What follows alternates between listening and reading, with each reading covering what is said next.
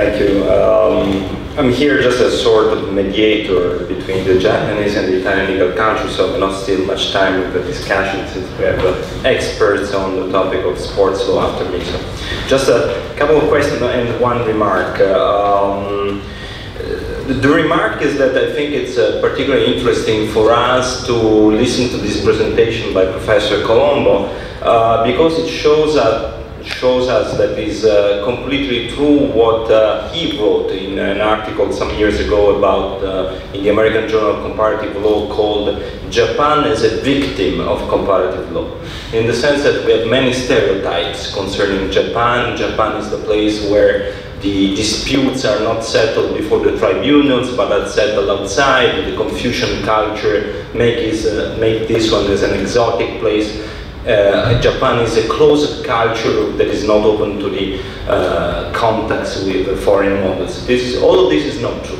Japan is a very sophisticated legal system, although there are some parts of it in which they are still developing models. Secondly, as it is made clear, the resilience of state jurisdiction, even in the sport field, in which Confucian culture would be at ease, in the sense that if we had the possibility to solve disputes through tribunal awards, that would be a demonstration of the force of this extrajudicial dispute resolution. But instead we see that tribunals are still particularly firm on the idea that subjective rights or rights have to be settled before a state court. So Japan is much more similar to the West legal tradition as we thought before.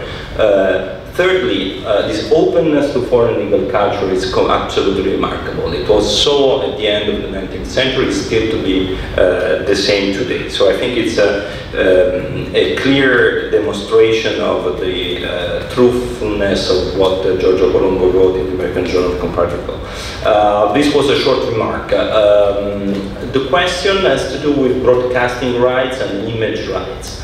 So the television rights and the relationship between the subjective rights of any single athlete with the federation, and what are the aspects of competition law that might be relevant, in the sense of monopolization by the federation of the right to manage television right has created any sort of problems from the perspective of antitrust and competition law or not in Japan.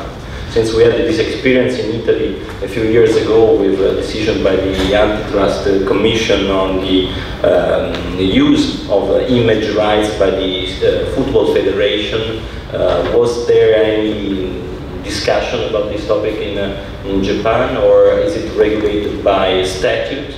So the broadcasting rights and the management of this type of property?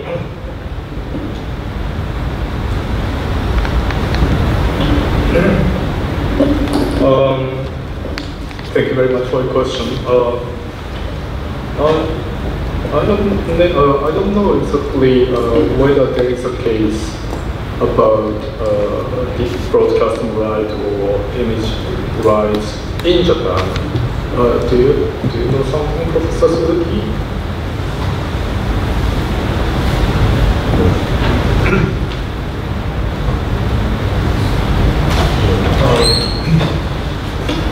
Under the Japanese IP law, sports are not considered to be subject of copyrights or any other IP rights. So, either in your anti-monopoly law, there is a provision which excludes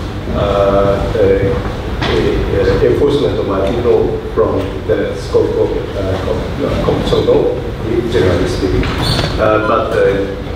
But because of the nature of the subject of the broadcasting, that exclusionary provision is not applicable to the case of broadcasting of sport. But then the question whether how competition law will apply to broadcasting is not, I don't think it has ever discussed in detail. And at least I understand that for example, in the United States, generally speaking, clubs have a right to broadcast, but in Japan we don't have any precedents, so it is left to contracts and other general interpretation.